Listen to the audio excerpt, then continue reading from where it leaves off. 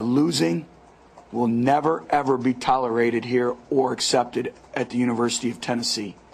And it's unacceptable. And you can search for all the excuses that you want. Winning is a habit and losing is a habit. And it's unacceptable. And our players are going to understand that. And it all talks about your week of preparation. It means players stepping up and making big-time plays. It's preparing our team. That starts with me. Preparing our football team to play the best of our God-given abilities. And that's all that I can ask of them. They give Tennessee their all, each and every day in practice and on the game field. That's all that I can ask of them.